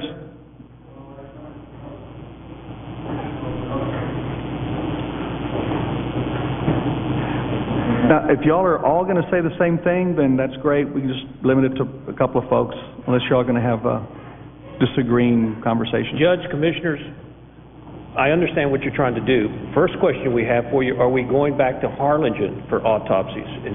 Right now we're going to Hidalgo County. The question I have, when are we going to Harlingen, to Valley Baptist? Do you know? Does the commission know? We don't have a date yet. There's no date yet? Yes. So as we stand right now, we're going to Hidalgo County? Right. Correct? That's my understanding. So, Until the facility at Valley Baptist is upgraded, which should be within the next, hopefully, couple of weeks. They were waiting for equipment to be coming in. So as soon as that equipment comes in, then we'll start transporting to Harlingen? Is that what you're saying? Yes, Judge. Last time they were here, the update they gave us was the end of January. We're already at the end of January, and So give it another couple of weeks for contingencies, okay? Are you all familiar right now how it's operated right now in Cameron County when we have a homicide in Brownsville or in Cameron County? Do you all know what we're up against? I do not, But maybe you should let us know. Would you like to be educated quickly? Yes. if it's quickly. Okay, we get notified from a justice of the peace to go to the scene or to the hospital, make a removal. If it's trauma accident, we have to use body bags. From here, we go, then the judge, at his request, picks out a funeral home at random, whether it's Salazar, Tony Torres, or any of the JPs up in Harlingen. And from there, we go up, right now we're going to Hidalgo County. I think they're paying us $300 right now, from Brownsville to Hidalgo. Then we have to go back to Hidalgo and get that body back and retrieve it for the next of kin. So actually, the cost of gasoline's gone up here recently. But that's what we're up against. I don't know if y'all are familiar with that. I mean, I've got representatives from all the local independent funeral homes behind me. We're just inquisitive to know if we're going to still continue, or is it going to be sold to the bidder, or, what's going on? We don't know. We would like to be educated on it ourselves. And we're given, I think, by doing the action we're doing tonight is we're giving ourselves the opportunity to RFP, which would be to ask for proposals as to, I don't think any of us want to shortchange your operations or your costs, On the contrary, I think that this court increased those costs not too long ago compared to what they were. Do you know what indigent burial's paying right now to the funeral homes? Well, but that's not on the agenda, though. It's not on the agenda, but just for your information, it's $1,000. We're aware of that. For indigents. It's been that way since I was before the commissioners in the court back in the other session. But I mean, that's regardless. Right now, we're just trying to figure out what do we do and how far are we going to go with it and where do we stand on it. I feel as though, personally, as an independent, I feel the JPs doing what they're doing right now are doing a fair job. That's my suggestion right now. I don't know how the other guys feel about it, but if you hire it to somebody, well, are they going to be on the scene as quick as we are? Are they coming from Hidalgo County all the way to Cameron County to make a removal and then take it back there? I don't know. This is something y'all need to be aware of. There's a lot of factors involved. There's more than meets the eye. Well, this action would be our first step in trying to get something resolved. That's the way I'm interpreting this. This is just moving in the direction. At that pace. Of adequately compensating folks that are doing work for the county. Because the rates... And allowing all of you to turn in, if it's an RFP, each one of you could turn in your own, or you could get together as a group and turn in, what you wish as a group and, go on a rotating call basis. I mean, that's up to you all. Maybe, are y'all telling us that the system that we have right now isn't broke, it doesn't need fixing? Or is there something that needs fixing about it that we can accomplish by going through an RFP process? And you're exactly right, Commissioner. I mean, it's not broke. Okay. So, why try to fix it? The bottom line is, are we going to take away the family's decision as to what funeral home they want to use? A lot of the times there are family members present whenever we pick up a human remains. Sure. And they tell the judge what funeral home they want to use. But if the judge has to say, well, we have a private contractor that's going to come all the way from McAllen or Timbuktu or wherever, is that going to take away from the family's right to decide what funeral home takes custody of their loved one? That's my concern. I can imagine me being in that situation and a family member needing to go somewhere. I would certainly want to be able to say where that family member was going to go to. That's only fair. Commissioners, we never had a problem before when we were working with Valley Baptist in the years and years where we We respond to the call, we go up to the scene, we transport the loved ones to Valley Baptist, and then at that time, they'll call us for us to, when the autopsy is being completed, we'll go ahead and bring their loved ones back to the funeral home. But we never had problems when we're working with Valley Baptist. We want to know where the problems are right now. The problems needs to be addressed to us as independent funeral directors. We need to know, because there's no communication between Ceballos Funeral Home, Dr. Farley, and our funeral homes here in Cameron County. So we need to find out where we stand. David, tell us how this agenda item is going to help them. Because I think it is broken. And the reason it's broken is because the compensation that we're currently paying you, you're just telling me, Ali, that it's not sufficient. So there's something wrong there, and the answer is not necessarily, well, let's double it, let's bump it up.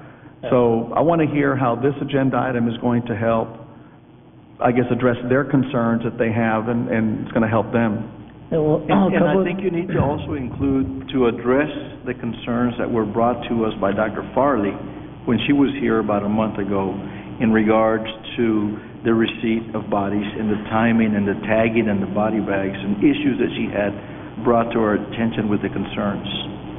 Well, a couple of things. The first, obviously, is, we're trying to get back to Valley Baptist so that we'll be in Cameron County and we'll be closer to, centrally located areas so that we'll have 24/7 access to the facility there, and the confusion will hopefully decrease. The other issue is that when we settled on Dr. Farley and having the Ceballos Funeral Home or morgue be the facility, the funeral directors were here and as well that day, and I believe most of them agreed with the rate that was going to be given to them at that time, and so I don't know why now there is an issue with that. And then also we've been, and gentlemen may have a point with the communication between Dr. Farley and the funeral directors. We get phone calls from Dr. Farley. It's usually on a long weekend or something happens, on a holiday weekend where a body needs to get to Ceballos and it hasn't gone there, and people are trying to figure out where the body's at, and she's calling and she's not getting any response according to her from the funeral home that is being that's responsible for transporting at that time. So she's giving us all this information and telling us that she's trying to work with the funeral home. And so I guess it was 3 weeks ago when Dr. Farley came, when we were talking about the medical legal death investigator position, and that was one of the recommendations she gave to us, so that we would have an investigator on board to help the JPs fan out some of the issues that they're working on. As well as the other recommendation she gave us at that time was to try to do a transport service similar to what Hidalgo County is doing, and that would help with the communication. That would set some parameters, that would set some guidelines and some, I guess, rules to make sure that everything's being followed thoroughly, and that everything is being done according to a contract. Because right now, I think the contract is vague, and times and how long they're supposed to take from when they pick up bodies to when they deliver it. Correct me if I'm wrong, David. And so those are some of the issues that we've been dealing with. Helping facilitate some of the work with the JPs, and then also transporting the bodies in a timely fashion. And like I said, hopefully it'll get better when we move to Valley Baptist, and so we need to figure out what we're going to do when we move to Valley Baptist in terms of transporting the bodies. From what I understand, the move to Valley Baptist will clear up a lot of the problems, because if I understand it correctly, and I'm subject to being corrected on this, is that sometimes Ceballos Funeral Home doesn't have a available facility to accept bodies on the weekends. When they're full, and you drive a body up there, they turn you around and tell you to go back home. Well, what do you do with it at that point in time? And this seems to be Dr. Farley's problem, that, if she doesn't have the body there to work on Monday morning, she doesn't have it there because, not necessarily because of what the funeral directors that were transporting the bodies did, but because the facility that she has asked us to use at Ceballos Funeral Home doesn't have the facility available at the time they need to be available. So perhaps the issue of getting back to Valley Baptist will solve that problem. It should. And that's what I think is happening. But And Mr. Commissioner, I do agree with you on that. There's, the last time I was here at the meeting, we had a call, and we responded to the call, and we called Ceballos in a timely manner to let them know we're en route to transport a loved one. And they turned us back and said, take it to Valley Baptist because our coolers are completely full, and we'll call you Monday morning let you know what we need to do. Well, so then we get a call for Monday morning. We get a call from Dr. Farley's office asking us where is the body, because the police officer was there. And I said, well, they told us that to take the body to Valley Baptist. So we have to go back to Valley Baptist, do a second removal, and then take that body back to McAllen. Because we're thinking here, there's no communications between Ceballos Funeral Home and Dr. Farley's office. So we're trying to compromise and work with the agencies and try to see what we can do to make things easier for all of us, And now there's an issue about the body bags, that all the bodies are not being tagged, and according to Dr. Farley, we never got a fax, we never got a memo, we never received any information concerning how she wants the human remains to be transported once we get to Ceballos.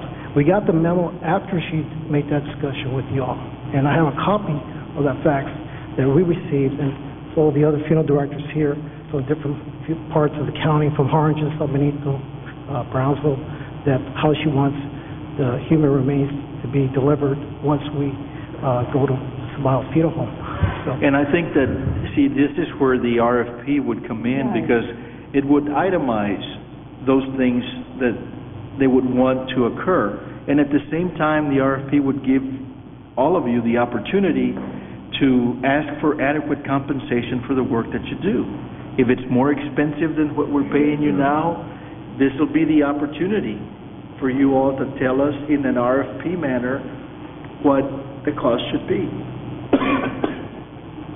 You're saying an individual or local transportation, or you're talking about an outside agency come into the county? I'm sorry, I couldn't hear you. When you say in the RFP, are you going to allow other counties to come in and I think we have to. Legally, I think when you do an RFP, right, I mean, it's just whoever. But I think the RFP should be structured in such a way where it's going to address not only fees, but timeliness,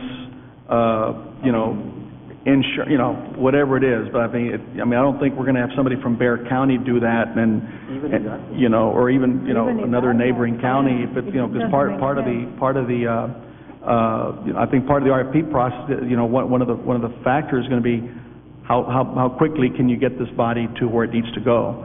If y'all are come up with a proposal that's going to take us an hour and a half, somebody else it's going to 3 hours. Well, obviously the hour and a half is going to be something that we'll look at, but it's got to be weighed along with the factor of cost and timeliness, your insurance, your facilities, your vehicle, all those things. And you're going to put the RFP together with somebody, I assume, right? Yes, sir. Okay. Does anyone other than funeral homes do this type of transport? I would think that there would be ambulance services that may respond to the RFP that could very possibly give us a different view of being able to take care of serving on the EMS board, ambulance costs are exorbitant compared to their costs. Some of the ambulance companies are in transport business only, and that's really what they like. Yeah. And if they're not out doing something else, they want to keep those things on the road. Yeah.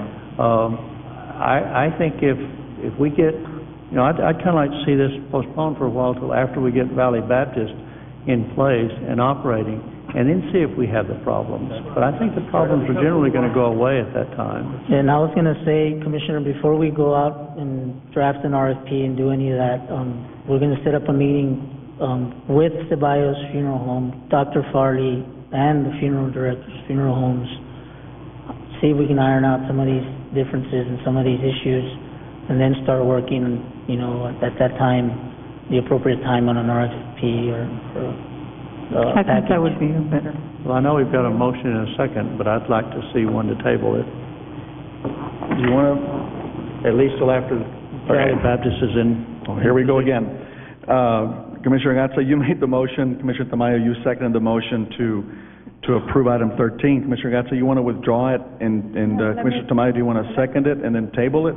Let me hear John's, He just wants to table. table, John? My idea is to table it until after Valley Baptist gets into operation, and then see if we have a problem at that time that we need to address, because, these folks standing in front of us who do the transporting say it's really not broke right now. There are some issues that need to be taken care of, but apparently, the consensus is that Valley Baptist, once they start operating, will be able to take care of those issues. So you're saying wait until they have their meeting? I'm saying wait until after Valley Baptist is operating and accepting, and, they But in the probably need to meet. meantime, have them meet. Well, in the meantime, They can meet. what's going to happen? Because it's weeks away from it. Maybe months, who knows it? Just leave it. So you're not complaining about what you get paid? No, we need to discuss that, yes. Well, the only way to discuss it is to go through some kind of system. We need to talk about it, yes. Well, the way that we can negotiate and talk is through a bid system of process. either Yeah, allowing staff to negotiate directly with or issuing an RFP, and that's why it's open-ended in how it's done here. Because we would like the opportunity to make sure that we adequately compensate folks that are doing work. And have some structure to it. And structure in regards to the issues of tagging, body bags, timeliness. The tagging was done at Valley Baptist with security. There wasn't a problem with that. It was always handled through security. It was simple, it was factual, it worked. But we're not there right now. Which I'm saying, that wasn't a problem. Obviously, the problem's in Hidalgo County. The doctor doesn't like the way we handle our business from down here. We need to discuss it with her so we can work with her. I don't have a problem putting a toe tag on the body when I'm en route, That's nothing to it. But we need to keep her happy. She's the main lady.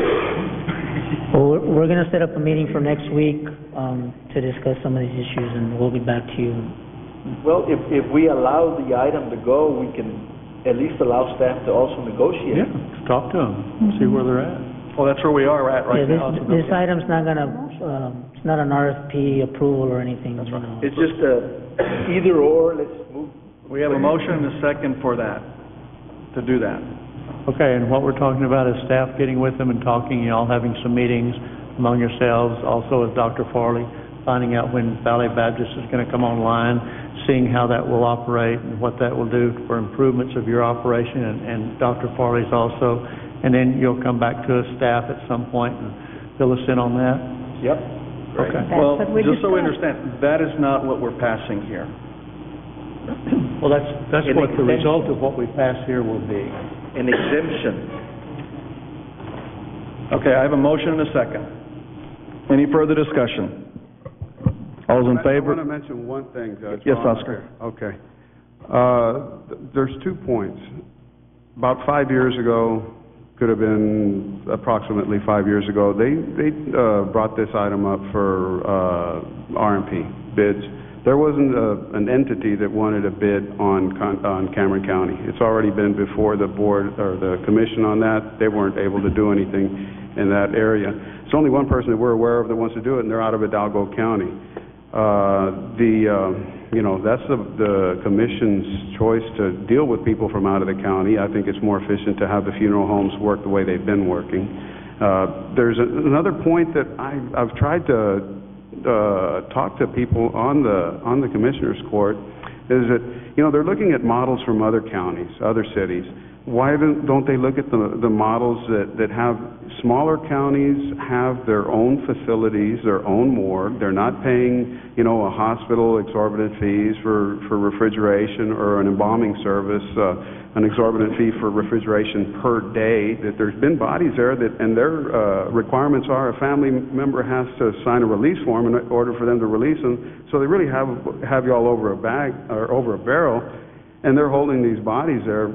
I think you can check into that for day after day, $75 a day. If you own the facility, you could pay out for what you're paying for Valley Baptist or these other facilities. You could own a facility like that probably in 7 years. And then the county would be able to use that money they were paying toward those expenses for other things that we really need and we can't budget in there. I know that's not on the agenda. I'd like to see how it can be brought up, for an agenda item to be researched. The Valley Baptist facility is no pay associated with that. I'm sorry? There's no pay associated with the Valley Baptist facility. Okay, they just do it as a... Right. The only thing we pay for is toxicology reports that are done, which you would have to send out to a lab somewhere, wherever you do them. But not for the facility. So what we're doing right now is they're doing it for pay, though, right? Where we're at now, not because of choice, but because we didn't have a choice. But and Dr. Farley is paying Valley Baptist for using their facilities. So you're really paying Valley Baptist through Dr. Farley. It's just like the people that do the autopsy, don't they have to pay for the use of the facilities? No, sir. No? Well, I'm at a loss. We pay her for her services. I've been misinformed then. We pay her I for her apologize. services per autopsy. Right. Okay. But there's counties with much lower populations that have their own facilities and medical examiners that are if you can get that information to us, specifically which counties, I don't know of any Nueces County is 321,400. Yeah, they have their own. They have their own. They've had it for 20 years. Our estimate is 381,712. Right. We're 66,000 heads. But they have interlocal agreements with other surrounding counties. With about 13 surrounding counties that are part of their facility. And I will tell you that the Hidalgo County judge and us have been talking about doing a regional facility, and that's part of our capital improvement plan that we're going to work on at some point to do that. So we are going in that direction at some point. And developing a medical examiner. I want to apologize. I've received false information about what Valley Baptist was getting per body because I was given erroneous information according to you all. On the contrary, they're even doing the improvements at their own expense. At their own expense. Okay. I apologize about that. That's all right. That's fine. We get erroneous information all the time, so don't worry about it. So really what we're looking at is a short-term solution and a long-term plan. Right. And we're aware of that. Okay, thank you. And adequately compensating you people is part of the plan. Well, thank you all for being here. Appreciate it. Thank you. Okay, thank you. I had a motion by Commissioner Gatsa, second by Commissioner Tamayo. Any further discussion? All those in favor, signify by saying aye. Aye. Any opposed? Item carries. Item 15, consideration approval to reject RFP number 070105 for locations 5 and 6 and possible action to solicit bid, including approval of bid document for beach rental concessions at DJ Lerma L6 and Sandpiper Pavilion L50 located at Isla Blanca Park. Who pulled that one? I asked that it be pulled. First of all, I wanted to make sure that legal, I know that your signature is here, that you approved the document, or? Yes, even after, as of yesterday, we were still making a couple of changes, but yes, I approved the document. Okay, well, the reason I'm asking that is that, not due to anyone else's fault but my own. I got sick yesterday afternoon, so I went to the doctor and got the email with a document, I understand, after I left, so I haven't seen it, and I just have it in my possession, but I haven't read it. I just wanted to make sure that everything is in order. One of the things that Judge Coscos had wanted addressed was the current concessionaire, whoever that person was, having enough time to be able to vacate the premises, and I added some language to that effect in the instructions to the bidders. Anything further? I think we need a little better explanation than what we've gotten up to now. Yeah. Because there is confusion out there as to why we're doing this on only 2 properties. versus 5 that were bid out together initially. And I think that I would like Javier to kind of give us a little, I mean, if we took as long as we did on agenda item, whatever that was, on autopsies, I think this deserves a little bit of time. I think that it deserves time enough to make sure that the folks directly impacted by this action understand and get an explanation of what we're doing. Yes, sir, Commissioner. On locations 5 and 6, those were bid out, as you recall, in a package of RFPs. It was 7 locations, and 5 and 6 are beach rental concessionaires.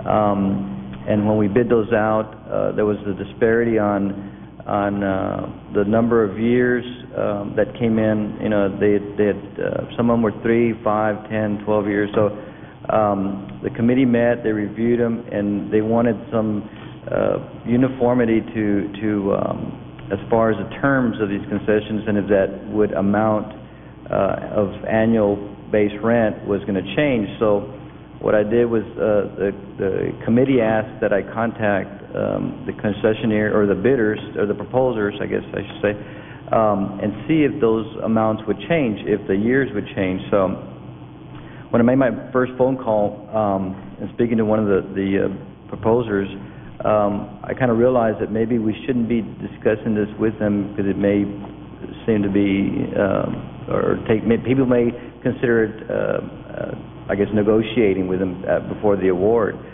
So that was, we came back to the committee, and the committee says, okay, well, let's just go based on the information we get. So the committee made a recommendation. It came before the court. There was one of our proposers had filed a protest, and that allowed for the, I guess, the proposer to have a debriefing with the county and with the committee. After that, in discussions, and Mike can give you more information about that, as far as, I think after the briefing, she had submitted in writing her issues that she had. After that, we felt, and I say we, myself, Mike Forbes, and Dilbian and Richard, the best thing to do, the cleanest thing to do, is to bid these out, these 2 that haven't been awarded yet, bid them out instead of submitting our request for proposals. Mike, Commissioner, anything else? Anything else? Legal? No, that's what I was... Any comment from legal? The 2 locations were under protest. The instructions to the bidders do say that a contract cannot be signed if there is a protest going on. And so, as this process went along, there were no contracts entered into as to these locations, these 2 locations. The protest goes to Mike Forbes, and he gets to make the first recommendation. And if the protester is not happy with that, then it goes to the auditor, and if the auditor comes back with a decision or recommendation that the protester is not happy with, then the final phase is the Commissioner's Court. Well, we're at the phase where it went to Mike Forbes, and I believe after Mike looked at the protest that was submitted in writing after the debriefing conference, Mike is of the belief that it's better to rebid these 2 locations. Okay. And because of the fact that they're under protest? Because some of the issues that the protester brought up were justifiable? Mike felt made the process maybe not so much illegal, but not as clean as it should have been, and he just felt that it's probably a better notion to go out and rebid these 2 locations. Okay, I have another question. Will this conversations or discussions that you had with the people that protested, is that going to give them an advantage with the bidding in any way? No, ma'am. We didn't give out any prices, and that's what the bid is going to be based on, is price per year. In the bid format, the price, everything from this point on, if it becomes a bid, is public information. So whoever bids, if we go out for bid up front, as the bids are open here, there will be public information, and whoever bids can then view the other vendor's bid. They can actually ask for copies of the bids before they leave this room. Well, my question was, I wanted to make sure that the people protesting will not have an advantage because of their discussions. I don't know, I'm just asking you. In your opinion, they don't. No, ma'am. And it was one vendor protesting, which was Mrs. Gentry. Commissioner Tamayo, the whole debriefing conference and the whole protest only involved her actual proposal that she submitted. Okay. She could not ask any questions on any other proposals that were submitted, and so it's very limited. When we go through the debriefing conference, it gives the protester a chance to question the evaluators on why they scored her proposal the way they did. And from that point, what information she gets from the debriefing conference, she can then write her protest and base whatever issues she has in that protest. And that's what she did and submitted to Mike Forbes. And as she protests, legal is present as well as the evaluation committee. I just wanted to be reassured that didn't happen. So we're looking at not going out for RFPs like we did in the past, but going out for bids. And what are we going to do in the future? Are we going to mix them again? I asked that question last week when this was discussed. With Delvia, she felt that bids from now on it should be going out for bids. And less problematic than we faced in the past. And more than anything, we're just trying to find a way to improve our situation. We know this is difficult for the court.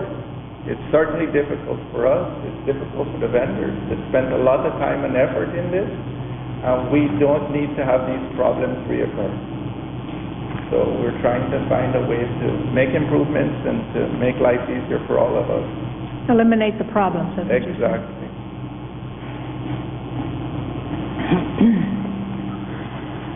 Any further discussion? Do I hear a motion? The other three weren't protested, just these two, out of the five. She protested on these two locations, that's correct.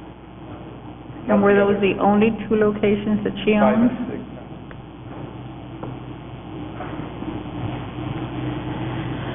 6. Do I hear a motion? Of any kind?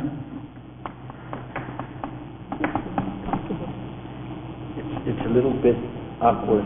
Yeah. It is very hard. Well, we either we do or we don't. So what happens if we don't? If we take no action. If we take no action. Then I would have to notify Mrs. Gentry and But I didn't hear Mike. I would have to notify Mrs. Gentry along with legal. And then we would wait for our next response. Right. Which I imagine would be... She would have to go, she would submit it to the auditor, and it would probably come back, whatever the auditor says, and it would probably come back to the Commissioner's Court in the end. So then it's just a matter of rejecting the bids is what she's requesting. Right. And doing it all over again. It would allow everyone the same opportunity a second time, as well as possibly someone else that may not have submitted the previous time.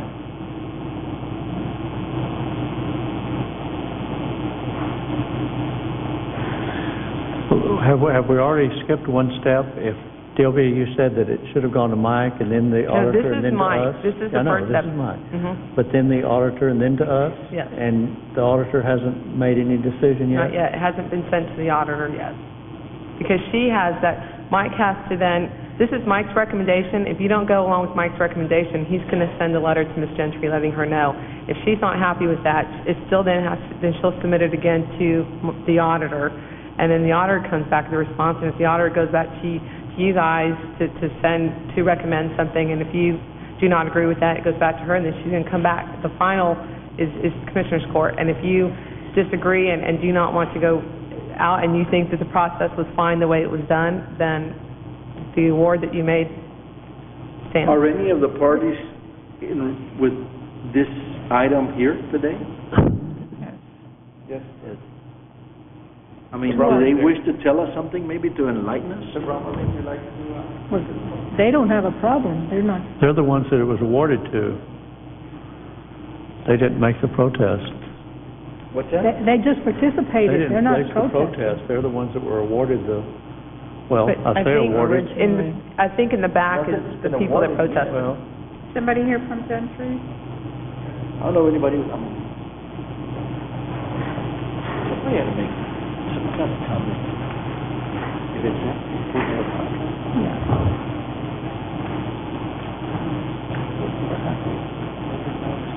Judge, Commissioners, my name's Cole Bowers. I'm here not representing Ms. Gentry, but in her interest, I manage her businesses. More observing the meeting and find out what happened. I really am not prepared with anything. Okay. Thank you, sir. Thank you. I believe Mrs. Gentry wanted to be here, but her husband had surgery this week. I believe she's taking care of him up in the Houston area, so she couldn't make it. Mike, so the people that had participated to begin with, now will be told to rebid? Exactly. And this time, I believe the actual requirements are much more rigid and well explained than they were previously.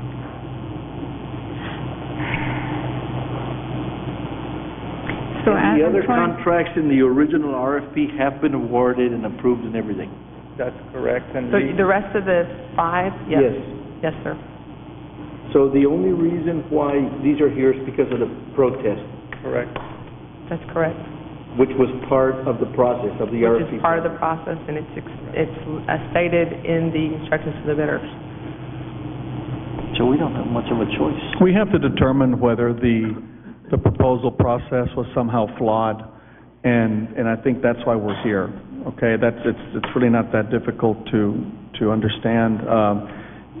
She's saying, I'm assuming what she's saying is that there was something wrong with the process, and she's asking to, basically to void it and start over again, is what she's saying. Correct. Correct? Yes, sir. So I guess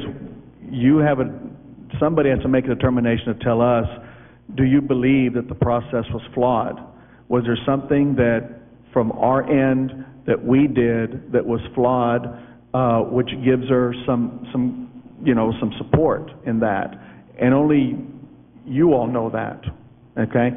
So what I'm hearing from you is that you believe, well, tell me what you believe, first of all. I agree with what you're saying, Judge, and I do believe there was some flaws in the proposal. All right. I believe that's part of the reason now we've gone through a bid process. I believe that the proposal had several areas that probably could have been better addressed and fine-tuned in a better way to have all the vendors understand more clearly exactly what was expected. And keep in mind that a lot of these vendors really we hadn't gone out for anything in quite a while. Correct. Years, okay? And what we tried to do this past year was open up the process for everybody, okay? So you're basically telling us then that the other ones, there was no, if we would have had 5 protests, we'd be doing this all over for the 5, correct? I believe that it would have been best to do it for the others, and I believe the only difference between this and the others is they chose not to protest at the time. So in your opinion, as our purchasing agent, do you believe that this process was flawed? I do, yes. Okay. Well, if that's the case, I don't think we have any choice but to reject the RFP, because if it does end up in some kind of a,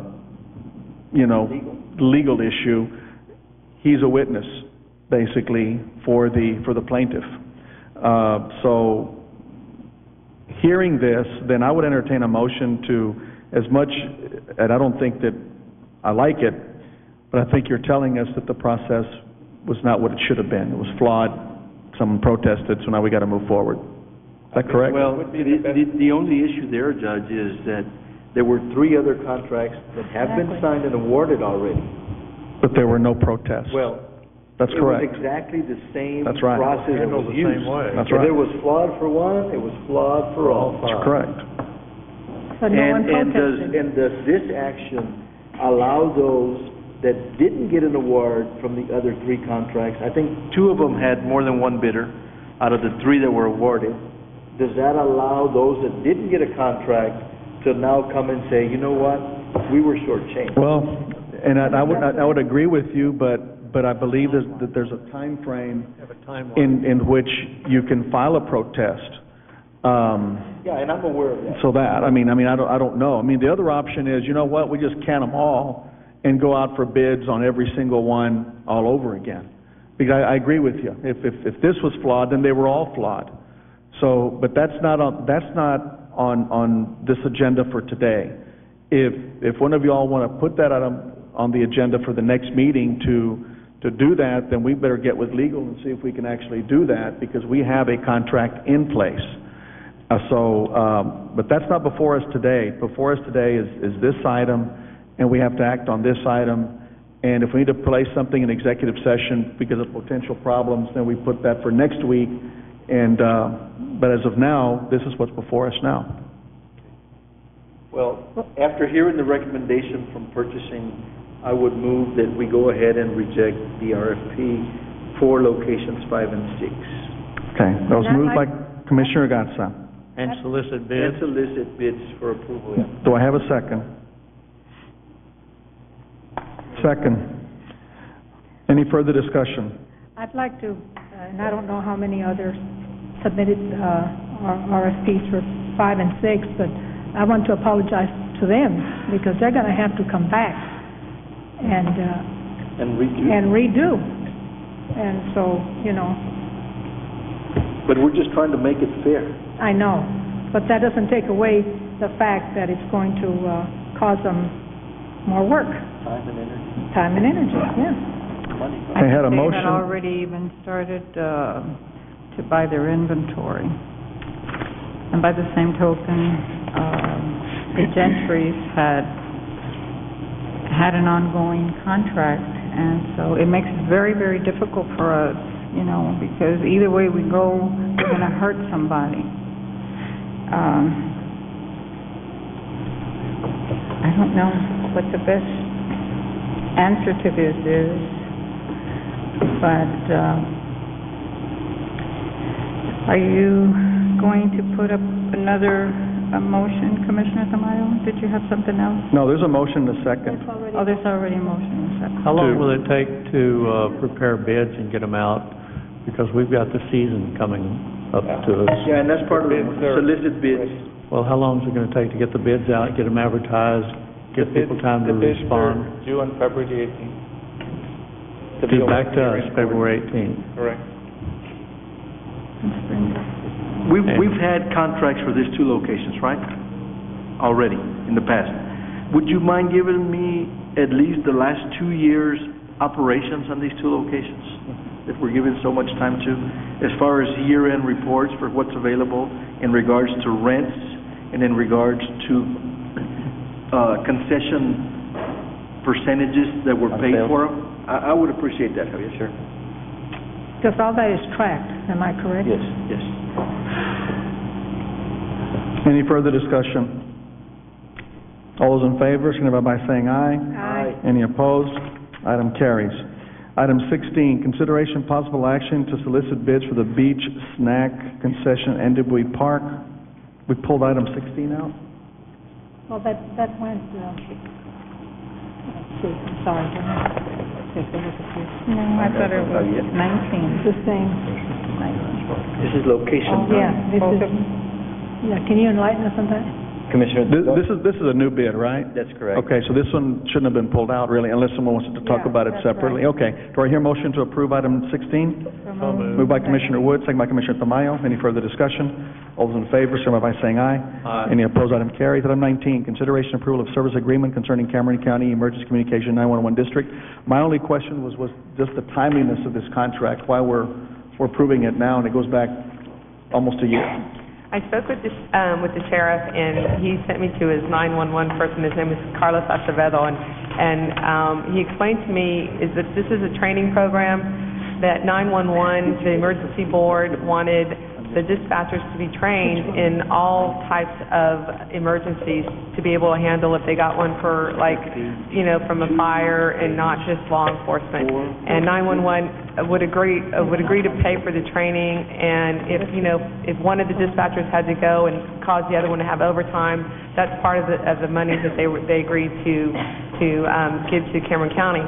I went ahead and talked to Brian Janis, who's the attorney for the board, and he told me that what had happened was the training went ahead, but the board came up with the agreement that they wanted an agreement to have the county sign in order to pay for the training, and they approved it in December, and they just got it to us. So we got to approve it retroactive back to May. Right, so Now, that we can get paid for the training that they've already taken. okay, is this just a one-shot deal? It's a one-shot deal right now. They're looking at maybe doing it again. Okay, so there's no term on this contract? There's no what? There's no term? It's supposed to end at the end of March, but I've spoken to Brian and Carlos Acevedo, and they said all the training has been done. And so the board is just waiting for this to be signed so they can reimburse Cameron County. Judge, the only comment I have is on my backup information for this item. I was missing page 1, 3, 5, 7, possibly 9 or 10. It was an incomplete document. Yep. And I just checked with Commissioner Tamayo, and she also has an incomplete document. Mine is incomplete as well. That's why I asked you what the term was, because I didn't see the term anywhere on I'd here. like to see a contract, you know? This was on, I believe, last week. Yeah, but it was incomplete. No, last week was complete, but the dates were all squirrely. Here, this is the explanation, but can we, do you want to approve this subject to that, or you just want to table it for another week and bring a completed I'd like to contract? have a complete document. Yeah, but no one got it. Okay. None of us got it. Okay, let me ask again, let's table this item and bring a complete document for the next meeting. Here, motion to table? So moved. Moved by Commissioner Benavides, second by Commissioner Gatsa. All those in favor, signify by saying aye. Aye. Any opposed, item carries. Item 22, budget amendments, line item transfers, and our salary schedules. Javier? Judge and Commissioners, I left some budget amendments in front of your review earlier, just line item transfers between line items in several departments, if you have any specific questions. Are there any questions on item 22? Do I hear a motion to approve? Moved by Commissioner Gatsa. Do I have a second? Second. All those in favor, signify by saying aye. Aye. Any opposed, item carries. Approval of claims. Anything on claims? Anybody have any questions on claims? Rob, you have some extra ones? Do I hear a motion to approve claims as presented? Moved by Commissioner Benavides. Do I have a second? Second. By Commissioner Wood. All those in favor, signify by saying aye. Any opposed, item carries. Please note my abstention on those two affidavits that I gave you, and I think Commissioner Gatsa has I have an one abstention as abstention well. on warrant 001945558, I believe. Item 24, approval of minutes for January the 8th, 2008, and January the 15th, 2008. Have the court members had an opportunity to review the minutes? Are they ready for approval? Do I hear a motion to approve the minutes of the 8th and the 15th? I'm ready. Do I hear a motion? Makes the motion. Moved by Commissioner Wood, second by Commissioner Gatsa. All those in favor, signify by saying aye. Any opposed, item carries. Item 25, consideration approval of lowest quote for the canopy structure for the security wall project to Bowman Distributing Company. Do I hear a motion to approve the lowest quote? So moved. Moved by Commissioner Gatsa. Do I have a second? Second. By Commissioner Wood. All those in favor signify by saying aye. Aye. Any opposed, item carries. Item 26, consideration approval of contract with Bowman Distributing Company for the security wall project. Do I hear a motion to approve the contract? So moved. Moved by Commissioner Gatsa. Do I have a second? Second. By Commissioner Benavides. Any further discussion? All those in favor signify by saying aye. Aye. Any opposed, item carries. Item 28, discussion and possible action regarding the selection of a consultant for improvements at the Cameron County Port Isabel Airport. Do I hear a motion to approve the recommendation? What was the guy's name? KSA Engineers. KSA. And that firm got the highest grading. Do I hear a motion to approve? So moved. Moved by Commissioner Gatsa. Do I have a second by Commissioner Wood? Any further discussion? All those in favor signify by saying aye. Aye. Any opposed, item carries. Last item, item 29, discussion and possible action regarding the county, state, and federal legislative agenda. David. Judge, Commissioners, I'll try to be brief. Just a few announcements. Again, Thursday, we've got the town hall meeting in Westlaco on the I-69 Trans-Texas Corridor project. That's going to be in Westlaco at 6:30. We emailed some talking points and some notes to you all. If you all need us to fax them or send them somewhere else, let us know. Then on February the 5th, the Senate Transportation and Homeland Security Committee and the Senate Committee on Finance have called this joint meeting to discuss the transportation funding crisis and, what's going on with that. And TxDOT is supposed to be at that meeting, trying to answer questions from the senators, state senators. And if anybody is interested in attending that meeting, we're going to try to attend that meeting on February the 5th. It's on Tuesday. This morning, Pete got a call from GSA, the administrator, and they're trying to fund some projects, trying to get rid of money, I guess. And so they asked if there was any projects that we had going on where we could use some money from GSA, General Services Administration. And so we put together a letter. As you know, we're working on the West Road project, and we need some money for the customs facility that is going to be at that location. It's a small facility because it's going to be for rail, to staff the customs personnel at the rail bridge, but it's a significant, amount. So we sent them a letter today. The judge sent them a letter today asking for about $1 million, and hopefully we'll get some positive feedback on that for funding the customs facility at the West Rail relocation project. This Thursday is the deadline for Homeland Security to start implementing their ID requirements at the international bridge crossings. They're going to be asking for 2 forms of identification for everybody coming across or coming across into the states. And so, we urge everybody to make sure they have 2 forms of identification when they're crossing and going across. Now you're going to end up staying on the other side. Or a passport. We're Public Works, our sign technician. Just one with a passport? Right. If it's either 2 forms of identification, a birth certificate and driver's license, or if you have a passport, then that's good. That's enough. Now, for the first 60 to 90 days, my understanding is that they're going to be flexible.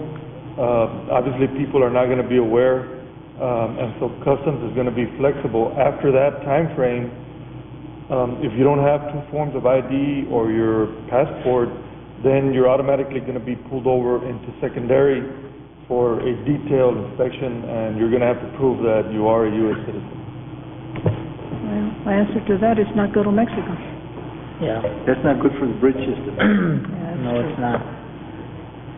And I was just going to say that our sign technician is helping put up signs, making the citizens aware going into Mexico that they need to have 2 forms of identification. We're trying to help expedite that and alleviate as much problems as possible on our end. Pete, the person that has that sign, that big sign out there, Mr. Cardenas? Is that who it is? Can we not start putting that out so people that are crossing? Great idea, yes, we can do that. Just so they can start being aware of what's going to be coming down. I mean, really and truly, a lot of publicity has been given to them, but you know how some people leave it to the end. But if we could get him to start putting that up, that would help. And I've met with Brownsville and Harlingen, and I'll meet with San Benito, and just to advise them that, from what we can project, our revenues are going to continue to decrease. So just put them on notice, because I know that they also budget their bridge revenues just like we do. So I've met with Brownsville and Harlingen, and I'll meet with City Manager San Benito later on this week. And then the last item is just a reminder, we've got a travel item for the binational in El Paso, which is February the 12th and the 13th. We'll do a presentation on that for 2 projects, the West Rail and the Veterans Bridge. Just keep in mind that if we're going to have more than 3 or more members to go, that we have to post it. So I just need to know.